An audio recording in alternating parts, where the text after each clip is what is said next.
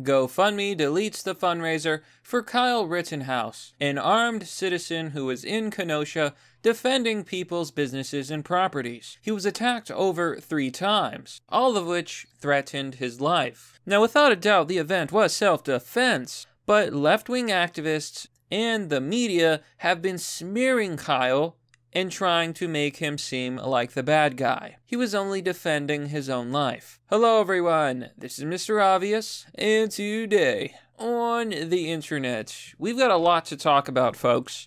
GoFundMe has deleted Kyle Rittenhouse's GoFundMe. And the worst part is, they're promoting a criminal instead. Oh yes, they're promoting an actual criminal instead. And it's pretty disgusting. So I've got a few things to show you first. First, let's look here. Here you can see on Twitter, @GoFundMe has deleted the legal defense fund for Kyle Rittenhouse. #Kenosha shooting. So Kyle used to have a GoFundMe campaign to raise money for his defense fund, but that was shut down. Here you can see, campaign not found. They took it down. So GoFundMe took this campaign down. Who did they promote instead? Well, one of the people involved in the shootings, a known criminal. Oh yeah, folks. Actually, Kyle Rittenhouse is the victim, and I'm going to prove it. Although I cannot show you the graphic footage, I will show you Kyle being attacked on all 3 separate occasions. Now, thankfully, an anonymous person online has created this for us, so we are able to see all of the times he was attacked. And this is pretty much what I can show you. So, in the first attack, you see an African-American male attempting to curb stomp Kyle in the face. In the second attack, you can see a left-wing activist try to smash Kyle's head with a skateboard. And in the third picture, you can see a man with a handgun about to shoot Kyle. And, yes, this person with the handgun did shoot first. It looked like he was about to take his life. Kyle defended himself. Now, in all of these cases, Kyle was being attacked. He was being chased. This is classic textbook self-defense. Now, there's a lot of people saying that Kyle is in the wrong because he wasn't allowed to own a open carry, but that is not true.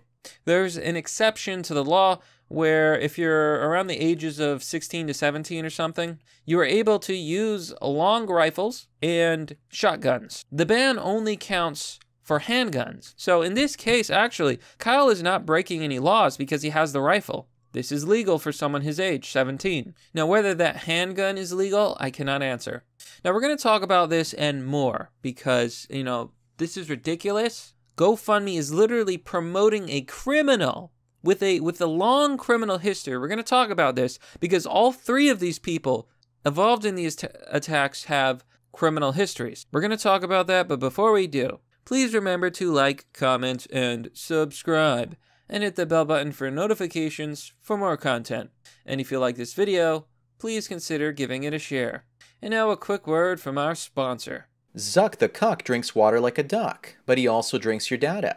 So tell him and Google to shove your data up their schwing-schwangs by downloading the Brave browser. It's free, blocks online advertising, and protects your privacy and data from evil tech companies. You only see ads if you want to see them, and you get cryptocurrency for your attention. Don't let Zuck use you to make a buck. Download Brave by clicking on the link down below. And we're back. So, let's get into this, folks. Here on the RT, GoFundMe deletes fundraiser for accused Kenosha shooter Kyle Rittenhouse. Promotes campaign for his victim. Here is the verified GoFundMe to support the family of Anthony Huber, the hero, who gave his life attempting to take down a gunman in Kenosha and to save others. All funds will be sent to Anthony's partner and stepdaughter. So I really want you to see how they're painting this. They're actually claiming that Anthony Huber was some great hero. Here on GoFundMe, you can see, go help Hannah. They've raised over $100,000. Honestly, it's very sickening to me. They say, on Tuesday, 8/26th, Anthony decided to use his voice. You mean fists? And stand up for a cause that meant something, while peacefully protesting. Anthony selflessly tried to aid in taking down an attacker when he was gunned down. So this is their narrative, right? But it's all a lie. Anthony was not a hero. He was an attacker. He was attacking this guy. They attacked him first. And I've made videos about this not just recently. These were not peaceful protests. These people were rioting. They were rioters. There's nothing that sets off more red flags for me than loop earrings and nose rings. But anyways, before I get distracted, this is not a good guy. And I'm going to prove it. Here on Twitter, you can see Lefty Crypto, who says, "This is the man who, at GoFundMe, is calling a hero." So here he is, folks. This is the man that GoFundMe is promoting. Now, what crimes has he committed? I wonder. Oh, let's see. Second degree, recklessly endangering safety. Felony. Use of dangerous weapon. Domestic abuse. Strangulation and suffocation. Felony. Domestic abuse. False imprisonment. Felony. Domestic abuse. Use of a dangerous weapon. Battery. Misdemeanor. Domestic abuse. Use of a dangerous weapon. Disorderly conduct. Misdemeanor. Domestic abuse. Use of a dangerous weapon. Jesus! This guy worked out a lot. Unfortunately, he used his wife as a punching bag. GoFundMe is calling this felon and domestic abuser as some sort of hero. Doesn't matter that he beat his wife or he beat his family or whatever. He was apparently a really good guy. Yeah, I don't think so. You can clearly see that these three men were attacking Kyle. Now, if you look here at the following screenshot, Kenosha. All three anarchist rioters shot have violent criminal histories. And you can see pictures here. All of these people have criminal histories. A 17-year, and this isn't even all of the people who attacked Kyle, keep that in mind. These are just the people involved in the shootings that were self-defense. Here it says, a 17-year-old boy has been charged with murder in the first degree after opening fire on 3 anarchist rioters. Look, I don't know about anarchists, but these are left-wing rioters. These are members of BLM and Antifa. A lot of them are Bernie bros. You see the guy on the right? I made a video, my last video actually, and it shows this guy arguing with armed citizens, and he's saying stuff like, shoot me, and he's trying to start a fight. I'm not saying that he deserved it. That's not what I'm saying. What I'm saying is, this dude was looking for a fight. He was like 5'6". He had a lot of rage, and I think he attacked him. He did. It's all on camera. He was seen picking fights the entire time. So Rittenhouse traveled to Kenosha with his AR-15 in order to protect small business owners and citizens who were being victimized after being abandoned by their state government and police. However, you can see that all of these people attacked him, and they all have criminal histories. I mean, it's not a joke here. This is real life. Now, they're charging Kyle Rittenhouse with first-degree reckless homicide, first-degree recklessly endangering the safety, first-degree intentional homicide, attempted first-degree intentional homicide, first-degree recklessly endangering safety, possession of a dangerous weapon. It's all nonsense. All of these charges should be dropped. But since the far left has so much sway in this country, and the left, they're going to try and prosecute this kid. Okay, he's a teenager, let's be fair, but they're going to try to prosecute him. They don't care when these left-wing rioters beat innocent citizens, but it's only when they get hurt that they complain. Now, there is some good news, folks. There is some good. But before we get to that, I got to show you this. Remember the bald guy I was talking about? Here on the RT, shoot me, bad word, Kenosha teenage vigilante's victim ID'd as a registered abuser of children. Okay. He was convicted for molesting minors. Yeah. So this is one of the people that was shot.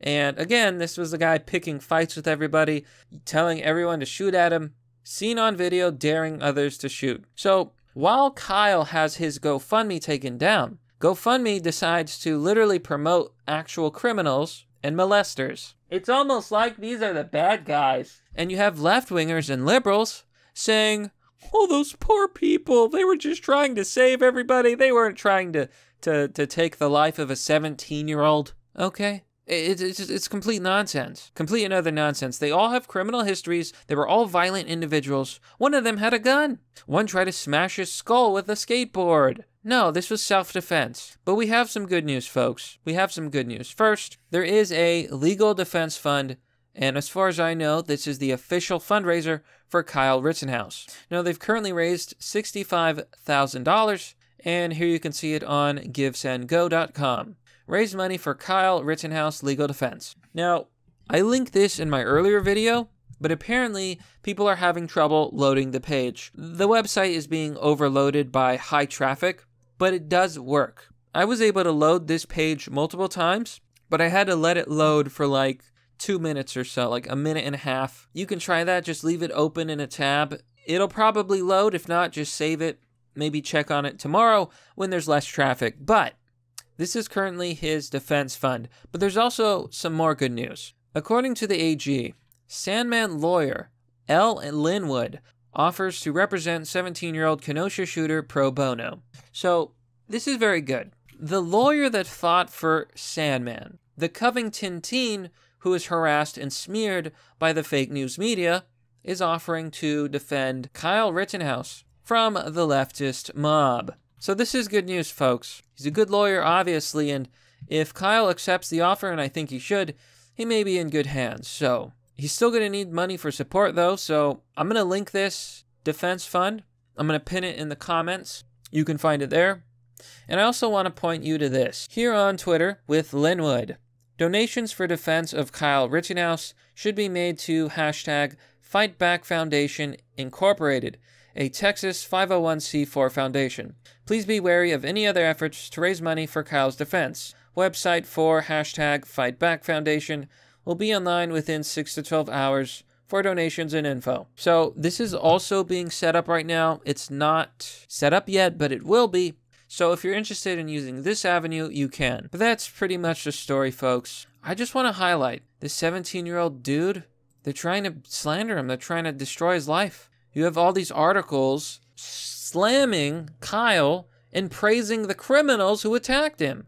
It's completely nonsensical. The footage proves it was self-defense, and the footage proves that he was attacked by these violent members of BLM and Antifa. Oh, and they all have horrible criminal records. Horrible. I don't think the world is going to be worse off with one less child abuser on the street.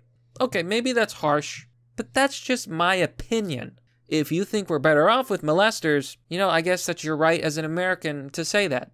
But not for me. But that's merely the obvious. Well, that's all for now, folks. What do you think about this story? Let me know down below in the comment section. As always, if you want to support the channel, you can do so on Patreon or Subscribestar. You can join me there. And if you do join, you will get access to a private Discord server. I frequent the server. People talk to me. Sometimes we voice chat. It's kind of fun. Now, if you want to donate, there's DonorBox and crypto. Links and addresses are down below in the description. And of course, if you liked this video, please spread the word. More people need to hear the truth about Kyle Rittenhouse, about GoFundMe, and about all of this. We cannot allow these violent left-wing riots and rioters to continue. They can't keep getting away with their crimes because at the end of the day, they're playing the victim while attacking people. Anyhow, thanks for watching. This has been Mr. Obvious, and I'll see you all next time.